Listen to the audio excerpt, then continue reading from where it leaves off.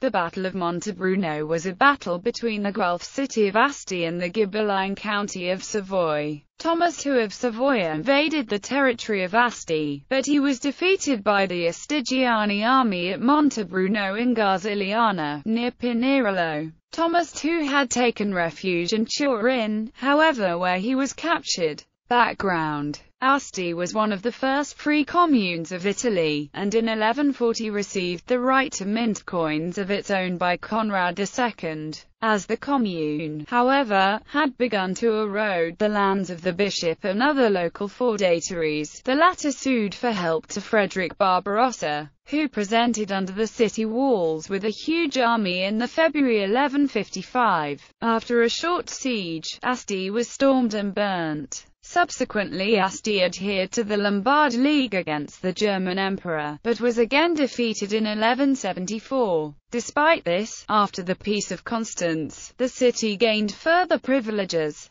The 13th century saw the peak of the Astigiani economic and cultural splendor, only momentaneously hindered by the wars against Alba, Alessandria, Savoy, Milan and the Marquis of Montferrat and Saluzzo. In particular, the commune aimed to gain control over the lucrative trade routes leading northwards from the Ligurian ports. In this period, the rise of the Cascina Astigian resulted in contrasting political familial alliances of Guelph and Ghibelline supporters. During the wars led by Emperor Frederick II in northern Italy, the city chose his side. Asti was defeated by the Guelphs of Alessandria at the Battle of Quartordio and the Battle of Clamandrina, but thanks to Geno's help could recover easily. After Friedrich's death, the struggle against Thomas II of Savoy became fierce. Battle: the Astigiani put force on Thomas' army by attacking him at Montebruno, near Pinerolo.